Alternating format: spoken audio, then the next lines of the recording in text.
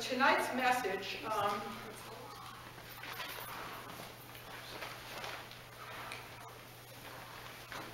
is called the Ambassadors of Christ, the Anointed One. And so Holy Spirit, thank you. Thank you for being with us. Thank you. Thank you for your presence. Thank you for the gift of worship. Thank you for receiving our worship. Thank you for coming in the midst of our worship. Thank you that we could worship with heaven. We just are so grateful, and I just pray that you would help me to bring forth what you put on my heart, Lord God, and it wouldn't just be words, but it would go into our hearts and transform our lives by your Holy Spirit's power. Amen. So, I have a lot to share, so help me, Holy Spirit. So I'm going to read from Mark 6. And it says this. I'm going to read it out of the Message. Jesus called the 12 to him and sent them out in pairs. He gave them authority and power to deal with the evil opposition. He sent them off with these instructions. Don't think you need a lot of extra equipment for this. You are the equipment. No special appeals for funds. Keep it simple. No luxury inns. Get a modest place and be content there till you leave. If you're not welcome, not listened to, quietly withdraw. Don't make a scene, shrug your shoulders, and be on your way. Then when they were on the road, they preached with joyful urgency that life can be radically different. Right and left, they sent the demons packing. They brought wellness to the sick, anointing their bodies and healing their spirits. I loved reading it out of that translation. I loved when it says, you are the equipment. Each one of us is the equipment. And they preached with joyful urgency. Life can be radically different. What an amazing promise and what an amazing message that we have. So Jesus gave them, as he has given to each one of us, everything we need. And we know that once we're his, we have the Holy Spirit, Christ in us. Now Nehemiah 8:10 says this, that Ezra told them, go your way, eat the fat, drink the sweet drink, send portions to him for whom nothing is prepared, for this day is holy to our Lord. And be not grieved and depressed, for the joy of the Lord is your strength and stronghold. And that is so important in this hour. We have to have joy. In a nation that's spinning out of control, we need to walk in that place of confidence in our Lord with joy. He's our stronghold, and that is the place that our energy comes from. That is where everything that we need comes from. Now, I'm going to be, sharing different passages as we're going along, and I just want to look at 2 Corinthians 5, where 2 Corinthians 5 says, we're to be cheerfully pleasing God, and that is to be our main thing. Cheerfully pleasing God. That's our main thing. People say, I don't know what I'm supposed to be doing. It's really simple. Cheerfully pleasing God is the main thing. In Philippians 4:4, in the Passion Translation, it says, be cheerful with joyous celebration in every season of life, and let joy overflow. Why? Because you are united with the Anointed One. See, it doesn't make any difference what else is going on in our life. He will help us with all of it. He will direct us. The main thing that keeps our joy is that we have the privilege, oh my gosh, that we are united with the Anointed One. So, as I said, this message is being an ambassador for Christ, the Anointed One. So what is an ambassador? An ambassador, according to the Prophet's Dictionary, is a person engaged as a foreign representative to conduct diplomatic business on behalf of a country. So we literally are foreign representatives in truth, because the Word of God says this is not our home. Mm-hmm. We are from a different place. We are from heaven. We're birthed out of the Father. This is not our home. Heaven is our home. We're actually aliens, if you will, and we really are. We consider ourselves foreigners, and we bring a message of another country. What country? Heaven is our home. God's kingdom forever and ever and ever. And that we're also to be ambassadors of peace. Now, you know, there are times for war and seasons for war, but we are to be the ambassadors of his peace, the message of peace to every man's heart, whether it be in a season of war or a season of peace. He is the Prince of Peace, and peace is what is to rule our lives. So we are ambassadors of his realm, the realm of I am. And this requires to be an ambassador that we know his heart, like really know his heart, and we know what his standards are, what his plumb line is. His kingdom in heaven we are called to bring down and release on earth. That means we should be able to speak the truth with clarity about our King and about his kingdom.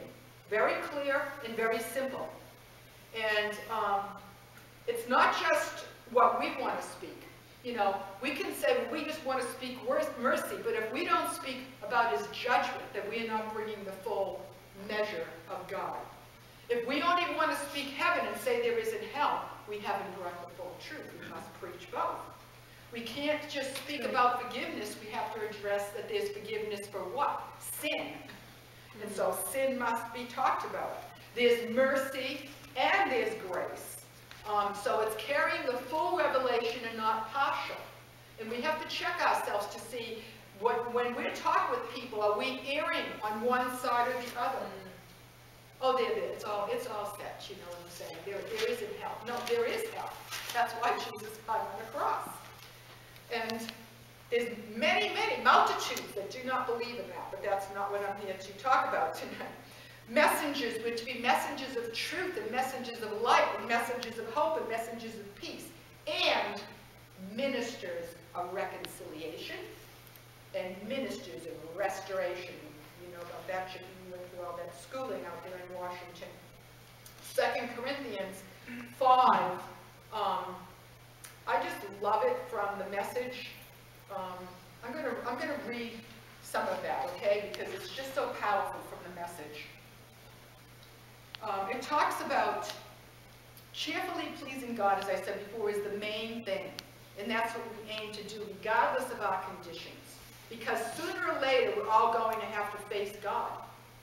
We will appear before Christ and to take what's coming to us as a result of our actions, good or bad. Then he goes on to talk about, I'm skipping down, our first decision is to work from this focused center. One man died for everyone. That puts everyone in the same boat.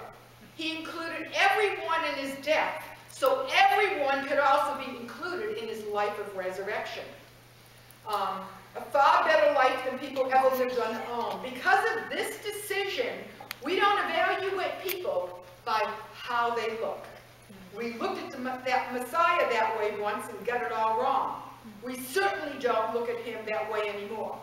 Now we look inside, and what we see is that anyone united with the Messiah gets a fresh start. It's created new. The old life is gone, a new life burgeons. Look at it. All this comes from God, who settled the relationship between us and him, and then called us to settle our relationships with each other. God put the world square with himself through the Messiah, giving the world a fresh start by offering forgiveness of sins. And God has given us what? The task of telling everyone what he is doing.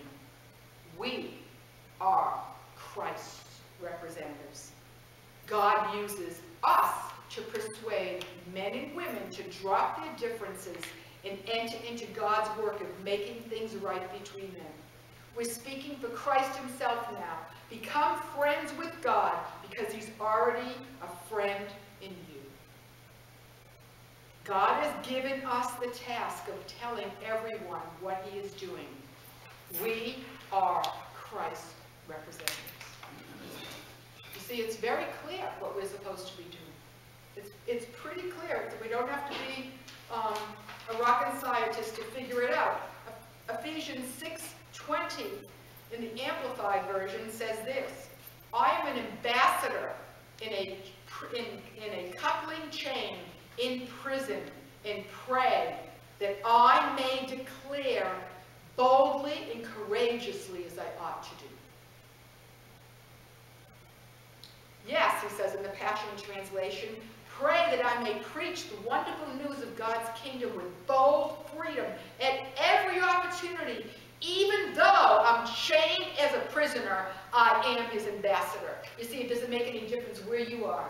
In prison, on your job, in your home, on your street, in another nation. It does not make any difference. This is our main purpose here.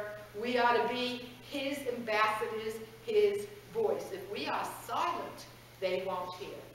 So he's asking for prayer. He's a prisoner, but he's an ambassador. He's a prisoner by earth's rules, but in the spirit, he's completely free. Nobody can chain our spirits. Absolutely nobody. We are free as long as we're free in him. And so he goes on to say in 2 Corinthians 5:20, he reminds us that we are ambassadors of the Anointed One. We're Christ's ambassadors.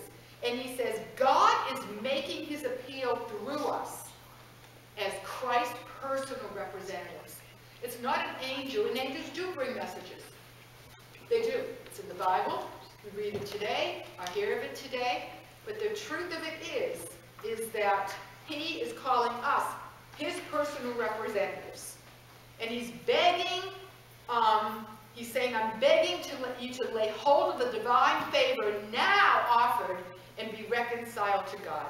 And this is what he's releasing out when he walked the earth, and this is what we're to release when we walk the earth. So, Proverbs 13:17 says this: an undependable messenger causes a lot of trouble, but the trustworthy and wise messengers release healing everywhere they go. You see, we're people that bring reconciliation. We're people that bring restoration. We don't stir up strife. We don't stir up trouble. We release healing everywhere we go. The Amplified Version says, a wicked messenger falls into evil, but a faithful ambassador brings healing. Faithful ambassadors, that's what we're called to be, bring healing. Faithful, trustworthy, wise. They are this way because they know the King and his ways and his desires. We speak as he speaks. And the other thing is not just speaking when he speaks, but our countenance is really important. If we are looking doomed and gloomed and depressed and oppressed, nobody's going to believe our message.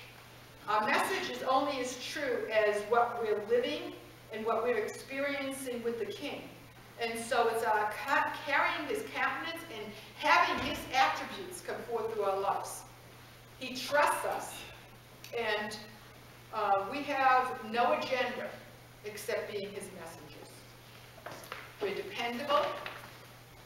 Wherever he says us to go, and we've said yes, our yes is our yes. We don't jump out midstream. We don't say, okay, we heard you here today, Jesus, but now this week we don't know that you really said that, so we think we're going to change our mind. That's not possible for an ambassador. That's possible for a follower of the Lord. Immature, but it's not possible for a mature ambassador, messenger of God. No matter the cost, no matter the place, no matter the outcome, when we have said we will do it, we will do it. And what we will bring is the kingdom of light wherever we go, into the kingdom of darkness. This isn't casual Christianity. This is discipleship. And it's our hearts are completely aligned and allegiant with us. He can trust that if wherever he puts us, wherever that is, even in the darkest place, that our hearts will not be swayed, or our ears will not be enticed by words that could seek to, tickle our ears and seduce our hearts, that he can trust that the kingdom that we are representing, we will not be moved. When I used to work in marketing, for a company years ago. When we would hire people that would come and represent this company, they would be representatives. It was a lot of steps. You weren't just hired. First, there was a resume presented. Then there was a review of that. Then there was a phone call, maybe 1 or 2 phone calls. And then there was a meeting. And then, because the office, actually the main office at one point was run out of my home, they came and stayed in my home. Why was that? Because you don't really know somebody until you have time with them. When you wake up with them, when you go to bed, you follow what I'm saying, and you've lived several days together. Things that could maybe be hidden at a lunch at Panera Bread, do you follow what I'm saying, is not going to be hidden when they're in your home.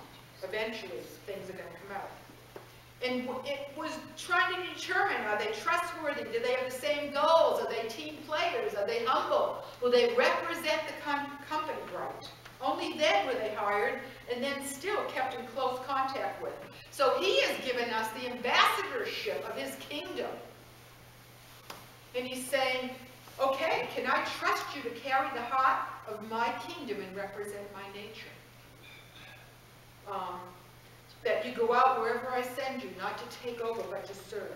That every gift I've given you is to serve. And that has been developed over this trust relationship as you've walked with the Lord. And he sends you out because he trusts you. There's false and true messengers. Then, in Jesus' day, Paul talked about it, Jesus talked about it, and there's false and true messengers today. We could go into great depth about it, but I'm going to just touch a little bit about Hezekiah for a few minutes. Hezekiah was the king of Judah. And he had received letters. Messengers came, ambassadors came with letters from King Assyria, the king of Assyria, Sennacherib, or however you pronounce his name. And this letter had threats and challenging Israel's God. If you really read this whole letter, it's like, wow. Oh my gosh, you can't even believe that this king would be speaking to the eternal God this way. Of course, he didn't believe he was.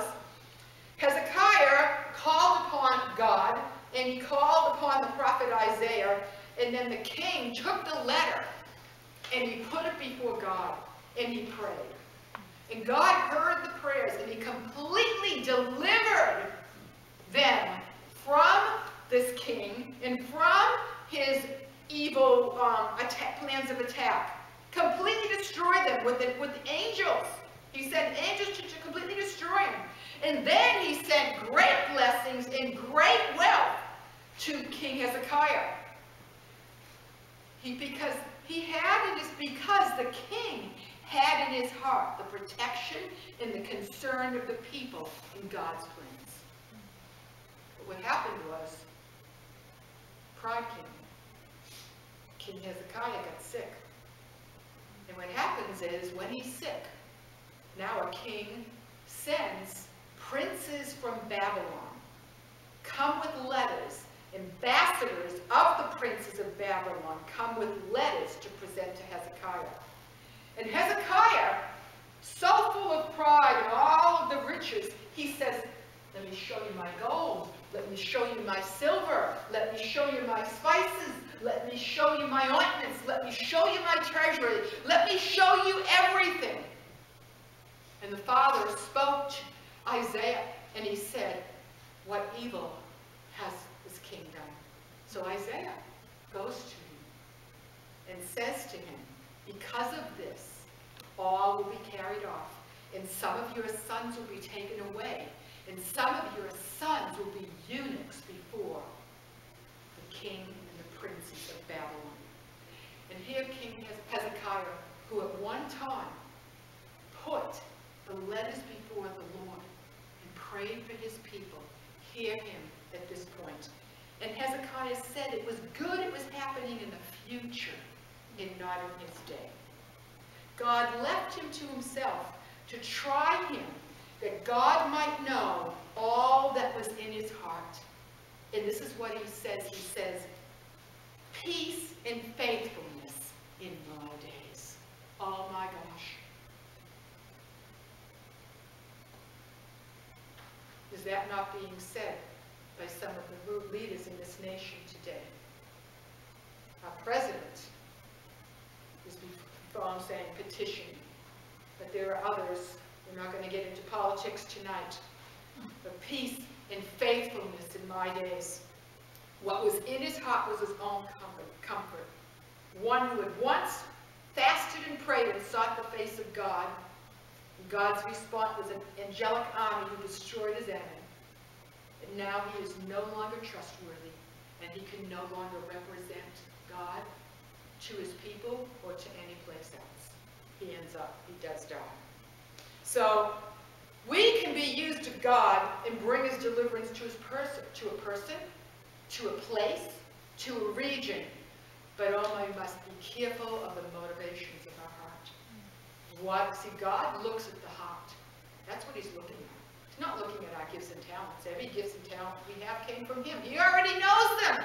And he's not impressed one way or another. He's the one that gave them to us. He's not stunned. Oh, look, Jen can dance.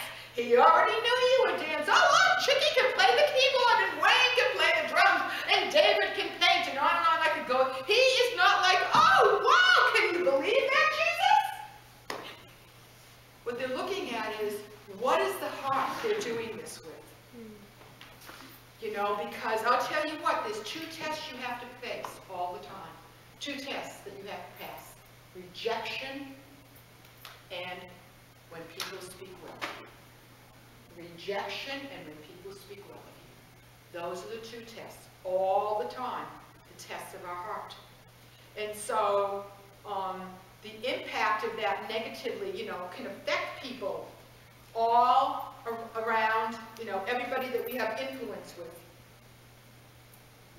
Back to Philemon with a letter, believing that because of Philemon's mature Christian walk, that he would be able to come into a place, walk in forgiveness, and accept him back. So in Philemon 12, verse 12, Paul writes that he is sending his own heart with him and wanting to keep him with him and helping him in prison, not as a slave, but as a fellow believer. So, here he is. He's an ambassador of reconciliation and an ambassador of restoration, declaring forgiveness over Onesimus. He's saying Onesimus is new in Christ, and he's no longer a slave to Philemon, and he's no longer a slave to sin. He said, Onesimus has been forgiven. You know, Christ, we know, forgave Paul of everything that he did. All of the evil before he was a Christian. Then Paul walks his life and lives his life the same way. He forgives his persecutors. He forgives his jailers. He forgives the government that he was under. He forgives, he models and exudes a life and a message of the cross and forgiveness. Remember when Paul and Silas were in jail, they weren't sitting there moaning, complaining, murmuring, where are you, God? They were worshiping God with everything that they had. And we know that God's response was an earthquake came, the doors flew open, the jailer gets saved, the whole place gets saved. Why? Because they did not walk every place that they went, even when they were imprisoned. They were ambassadors and messengers of God. He would even, we will see as I unfold this, pay Onesimus' debt, just as Jesus paid Paul's debt in full for Paul's sins and our sins. Now he would be an ambassador of another realm and another kingdom. You know, we're all free. When we know Jesus, all of our debts are paid. We know this.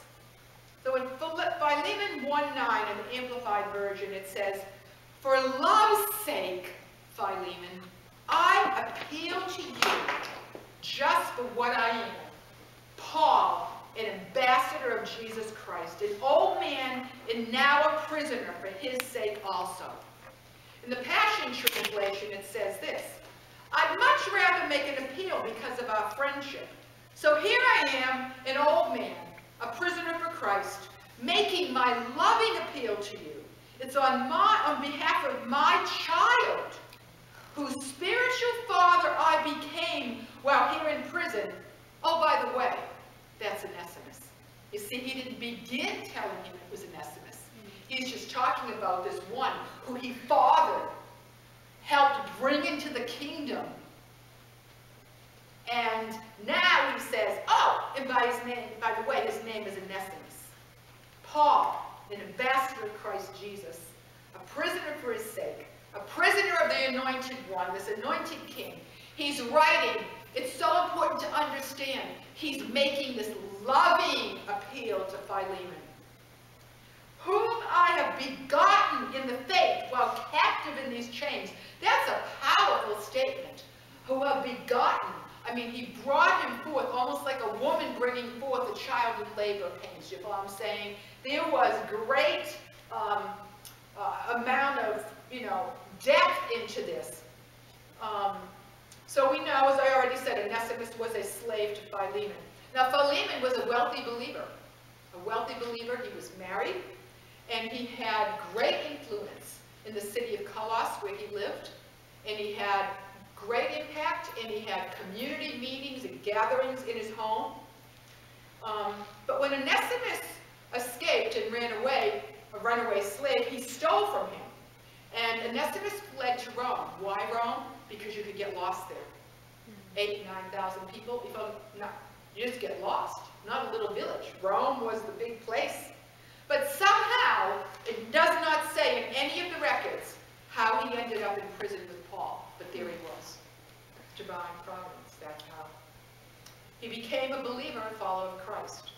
And as I said, Paul's spiritual son, who then he personally discipled. And then Onesimus became one who served him. Onesimus served Paul, not as a slave, as he had served Philemon, but as a son. And that is very different. A son who loved a father. That's two different things. Slavery and serving a son to a father. Paul is writing, however, to his other spiritual son, Philemon, about his spiritual son. So here's a father. Now, because of this, it makes them spiritual brothers. And by the blood of the Lamb, they are spiritual brothers. So they're brothers by the blood, and they're brothers because they've been fathered in the spirit by the same Father. So, Onesimus' name means useful. It means beneficial. And so Paul writes to Philemon, and he says, formerly, he was not useful or valuable to you. But now, he's valuable to me, and he's valuable to you. And he says, I'm not writing to you using my apostolic authority, which I could. He could just say, here it is. He was the apostle over the churches. Here it is. This is what I'm actually saying to do.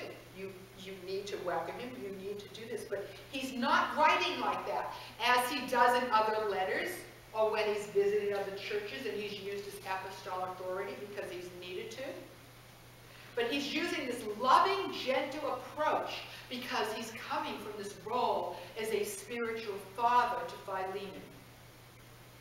And so he's allowing his heart to be led by the Spirit as he's penning this letter, and how to address this situation, and how the Father in heaven wants to bring restoration. You see, that's what ambassadors, that's what we do. We don't have this, well, let me see. It's formula number 45. We pull that out of our little folder, and this is what we use when we go to work. And number 103 is what we use when we go to Dunkin' Donuts. I don't know. I'm just making this stuff up. But you see, it's not a formula. It's, as ambassadors, we're listening intently for each one. What do I say? What do I do? What do you want to do in this situation? And he appeals on the basis of love, period. His whole appeal is on the basis of love, which is what true ambassadorship of the kingdom of God looks like. Always has, always will.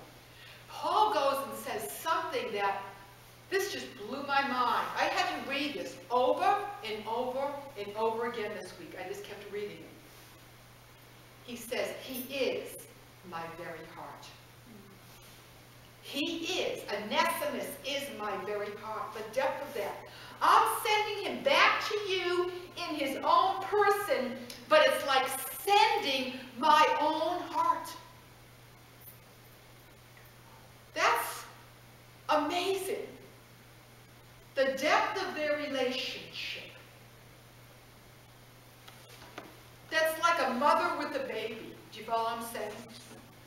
Like if you were to have your baby and send the baby someplace else, like you'd be sending your heart. Flesh of my flesh, bone of my bone. This is the type of relationship. There was such a closeness knit by the Spirit of God. This is astounding. It's like I'm sending my own heart. And it would pain Paul's heart to return Onesimus to Philemon.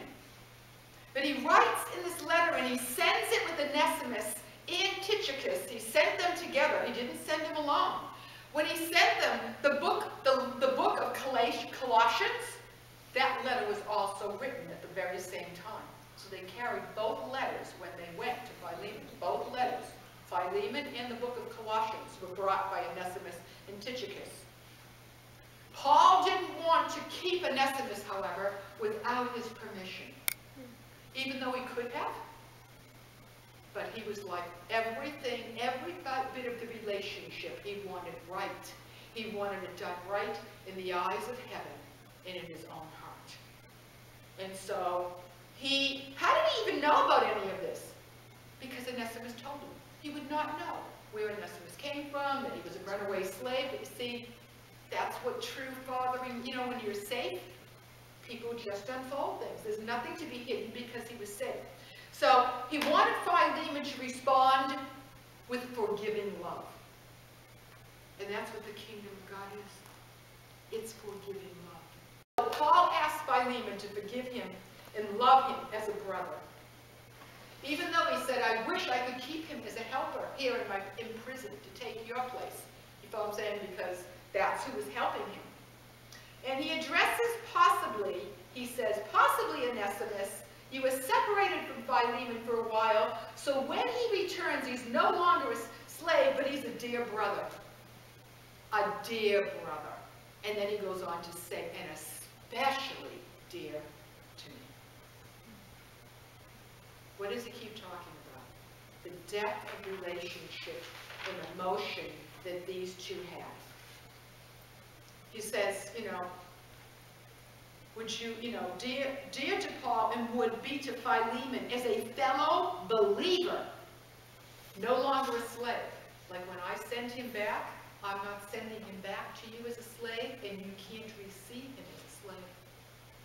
When he comes back to you, I'm asking you to receive him as a fellow believer and as a dearly loved brother.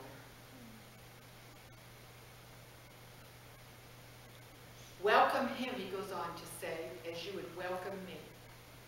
Accept him as you would accept me. As a Christian brother, because that owner-slave relationship thing can't exist anymore, but be reconciled and come together as spiritual sons and brothers. And then he goes on to say, and if he's stolen anything and owes anything, place it on my account. Charge it to my account, he writes. He said, forgiveness and reconciliation, whatever it takes on my part, I'm so asking you to release forgiveness and to be reconciled to him. Paul didn't know anything else. He was truly, his identity was, he was an ambassador of the Anointed One, Christ Jesus. Paul never went around and called himself with a title. He said, I am an apostle of Christ Jesus. It's a very different term, meaning he was God's servant. He didn't have to have anybody call him anything. He knew exactly who he was. God told him who he was. He says, I'm willing to pay back his debt,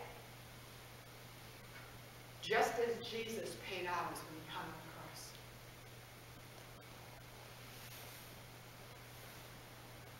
You know, there's going to be situations he's going to put us in. And we're going to have to forgive when we don't feel like it. We're going to be asked to forgive. We don't have to do anything. We're going to be asked to forgive. Maybe in a situation right now that he's asking you to forgive.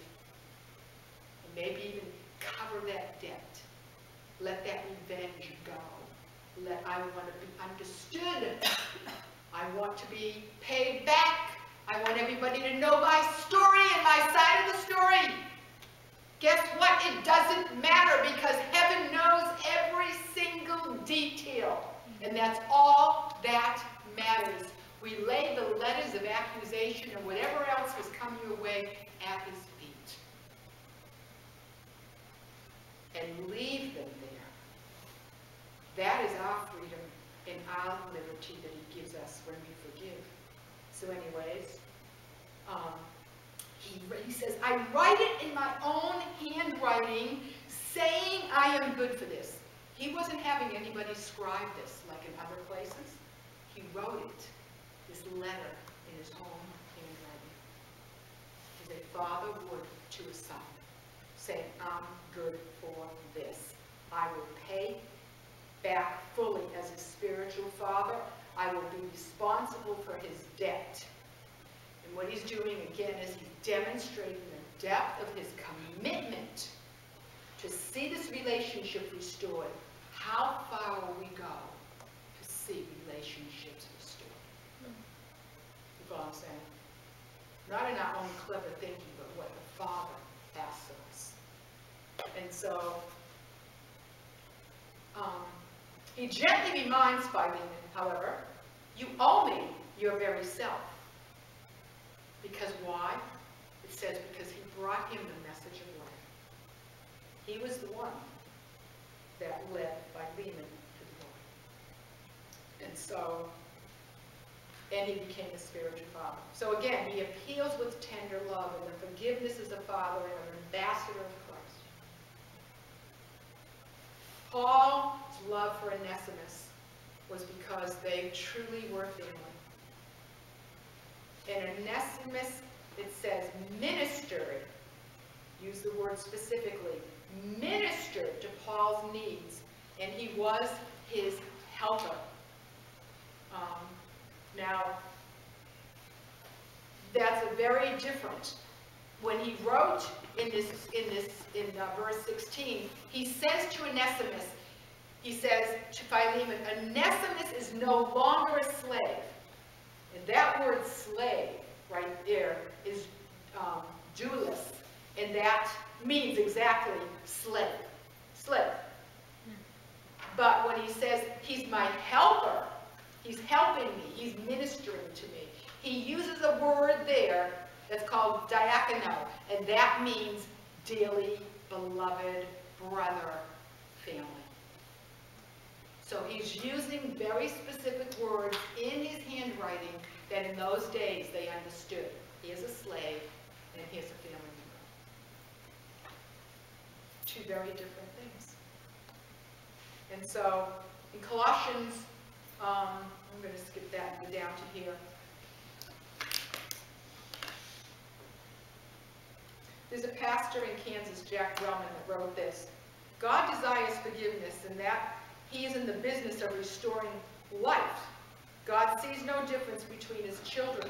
God has placed the cross for all to come to for forgiveness, and the cross is the levels the ground where the rich and the poor, the free and the slave, the male and the female are seen as equal before God. It says in Galatians 3:28, this is the very reason I've been made a minister by the authority of God and a servant to his body. It's his detailed plan that I would fully equip you with the word of God. And it's all about forgiveness and releasing the plan of forgiveness and the promise of forgiveness. So Paul asked Philemon to cheer and refresh his heart in Christ, to enrich his soul.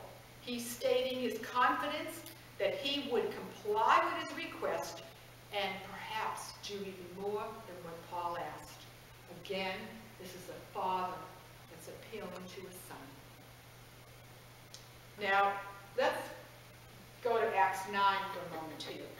In Acts 9, remember Ananias, who had an encounter with the Lord, and the Lord came to Ananias and said, Ananias, I want you to go to a street called Abundance in Damascus, and that's where he lived, and look for a man from Tarsus named Saul. Now, Ananias was concerned, and he said to the Lord, like, are you kidding me? Basically, you know, this is the guy that's known for terrible persecution in Jerusalem, and we all know that he's on his way here to Damascus, like we're expecting him any day now, and to come and seize and imprison us like he did in Jerusalem. But the Lord says to Ananias, arise and go.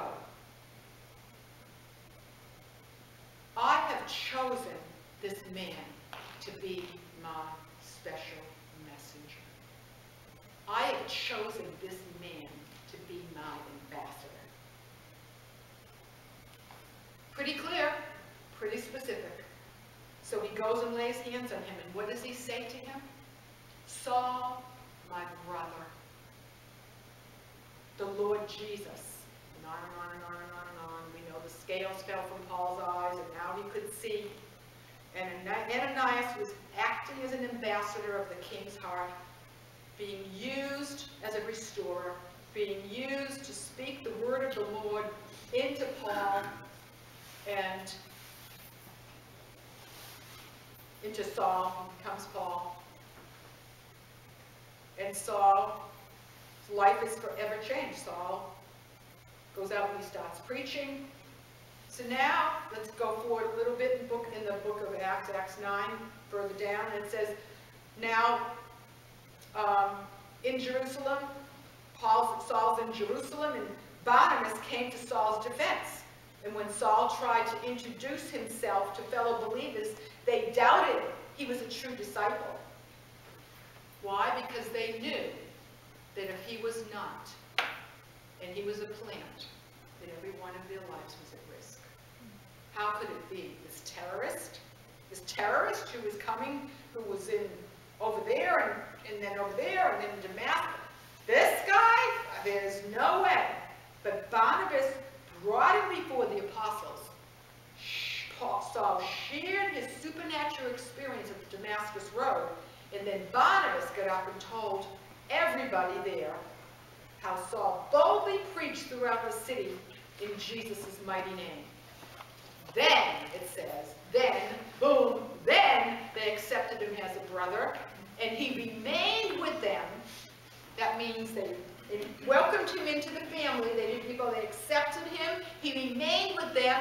He joined them everywhere they went in Jerusalem. He boldly preached in power and authority in the name of Jesus Christ. That's Paul's beginning. And he's never forgotten his beginning, his encounter with the Lord, his time with Ananias, who was sent to him, his call to be a messenger and ambassador, Ananias, who called him brother, Barnabas, who called him brother, who stood before the apostles as a man that stood and said, no, he's the real deal, you can trust him, who caused Saul to be embraced and accepted as family because of them. And now he is standing there doing the same thing. Can you see what was done to him? He continues to walk in. This was what he was mentored and discipled in, and this is what he is reproducing. So because of Ananias' obedience and others, because of Paul's and Philemon's obedience, and the church of Colossus' response to Paul's letter, Philemon's journey in history, let's hear the rest of what is not talked about Onesimus. Early Christian leader Ignatius, bishop of Antioch, wrote a letter to Ephesus. He addressed the pastor of the church of Ephesus multiple times in his letter. There's one he this one he called Onesimus. Onesimus would have been in his 70s at the time of these letters, and he would have been an elder and a pastor in this early church. Though he was a runaway slave, he was forgiven, he was embraced. He became part of the church, part of the family. And even more so, F.F. Bruce, a New Testament scholar, writes this: Onesimus was instrumental in collecting and preserving the letters written by Paul. That's a significant responsibility. Church scholars tell us is good evidence that he, Onesimus, gathered the letters of Paul into one place. The servant to Paul until Paul's death, a servant to Christ until his death. History tells us he was martyred. Onesimus, during the reign of Emperor Trajan, and the reason they killed him was because he refused to deny Christ. He was taken to a prison in Rome. He testified before Judge Tertullus, and he was condemned to death by stoning. And that was not enough. Then they took his corpse and beheaded him in AD 109.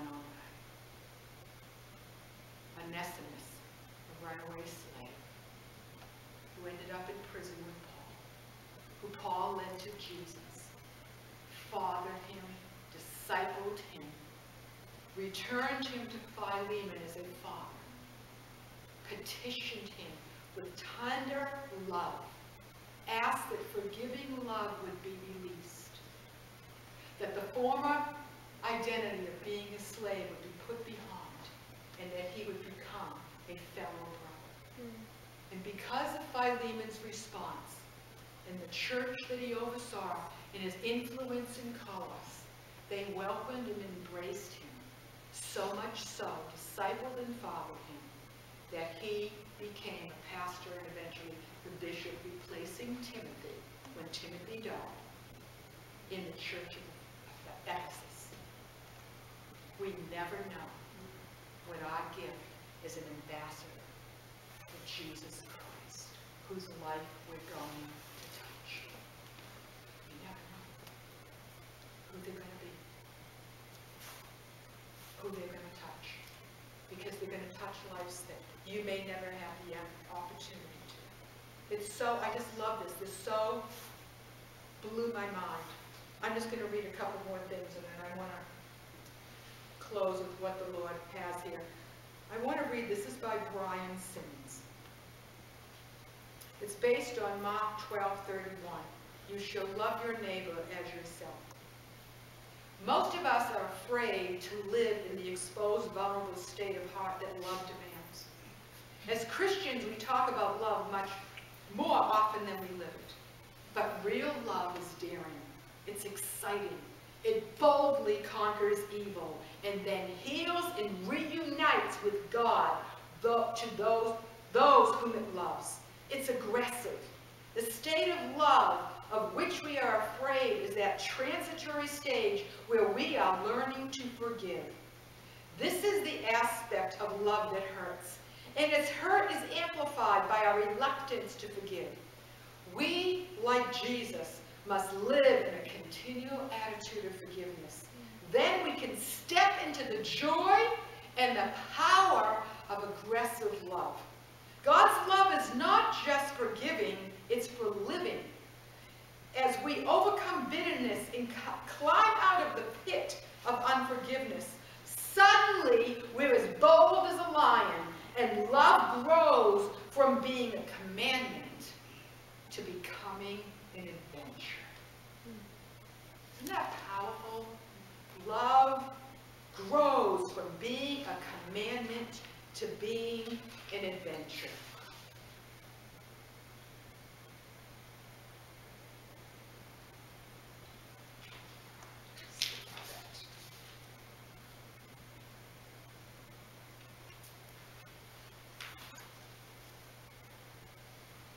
I want to end this part, and then we're going to move into communion, and I'm going to put on the song with what I feel the Lord has,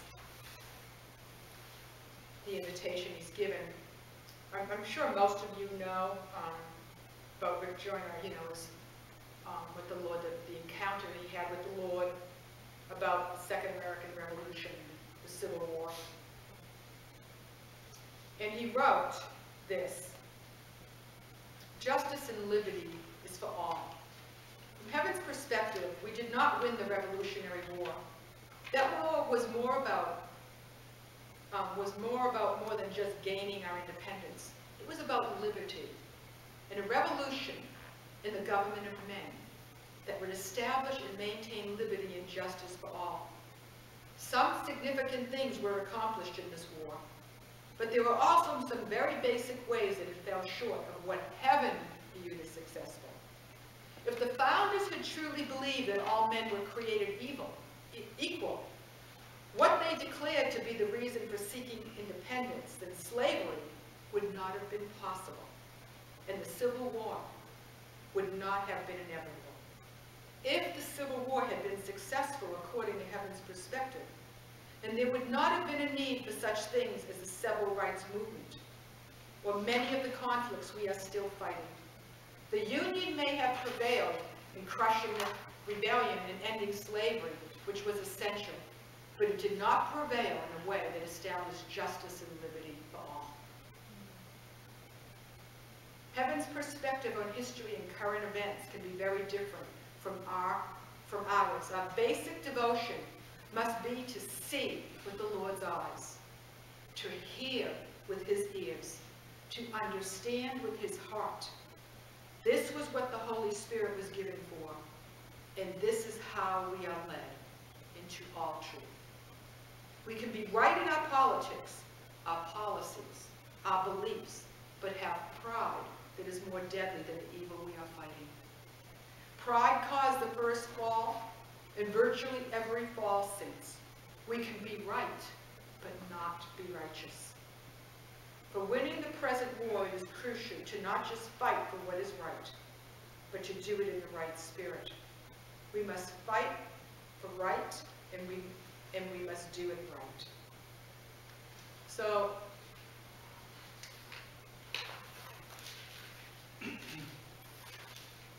Second Corinthians 5, 7 through 21. I'm not going to read the whole thing. That's the passages I'm referring to. We are ambassadors of the Anointed One, who carry the message of Christ to the world, as though God were tenderly pleading with them directly through our lips. I'm going to say that again. This is such a powerful passage. This, people, is our commission. This is our mandate. This is why when we were saved, he didn't take us home, and he left us here. We are ambassadors of the Anointed One, who carry the message of Christ to the world, as though God were tenderly pleading with them directly through our lips. So I would ask this tonight: who are our Onesimuses? Who are our Philemon's? Where are our Ananiases? Where are our Barnabases? Where are our Pauls? As I prepared this message, so I said, okay, so here's the message, and what is it that you want? What is it you're asking? Why did you have me bring all of this forth? And really what it is it's an invitation to respond if you want. He's tenderly pleading and asking and extending his heart today and saying, would you recommit again today? Would we not struggle with whether we have a title or we're known, what's before your name, after your name, and I know that's not even true of anybody in this room, but whoever's listening. Whether you do great things in men's eyes, small things, what matters is what I just read. To be his ambassadors of his heart. To be the representatives of the kingdom that we came from. His kingdom realm. And to do it with tender love. Appealing through our lives, through our lips, and with our lives. Because this is our mandate, people. And this is our call. And this is our purpose. On earth as it is in heaven. That's our prayer. That's our decree. And that's our dream. That every person's life would come into agreement with the blood of Jesus Christ that he poured out for every man, woman, and child. Even the vilest of our enemies, even the most wicked terrorist in this earth, he hung on the cross. Paul was a terrorist in his day. Terrorist. A terrorist. And he became the greatest of all the apostles, yet considered himself nothing. The title he had, Ambassador of Christ. So what I'm going to do is, whichever song the Lord has me play, there's a few of them. I'm going to take out communion here. And Lord had me have a magnet created. Created a magnet. Designed a magnet. Whatever. You know what. Yeah. I can't draw, but I can. It's what? What do you say?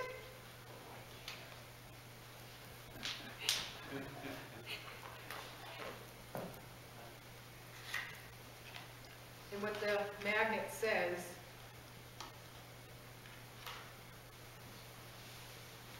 we are ambassadors of the Anointed One who carry the message of Christ to the world. So that every single day you can put this someplace. And the enemy can't tell you you don't know who you are and what you're doing and what your purpose is. This is what you hold in the face of every lie, every place that you think you have value or you haven't measured up, or what the heck, why am I on this earth? What's it all about? This is what it's all about. This is what it's all about. It's so simple, and yet it'll cost us everything. So, if you like, there you go. There's communion. So Father, Jesus, we thank you for the power of your blood. We thank you that you said, eat this in memory of me. Drink this in memory of me. Jesus, we thank you for your amazing sacrifice, that you poured out every drop of your blood. We know that there is amazing power in remembering you and taking communion. Lord, I believe even tonight you want to heal bodies.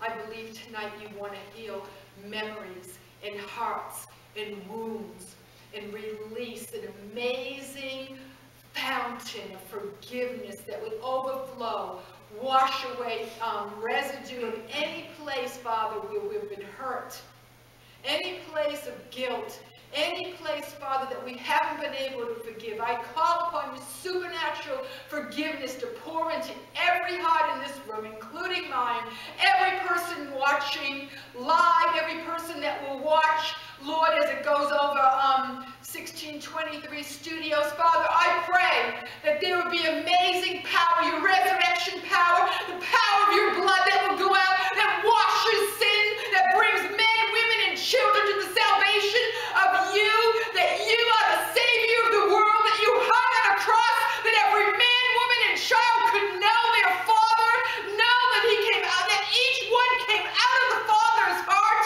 and could be restored to that relationship because of your blood, because of hanging on the cross and rising from the dead, and you are seated at the right hand of the Father. Lord, we thank you for your forgiveness. We thank you that we've been forgiven. We thank you that you've called us to be your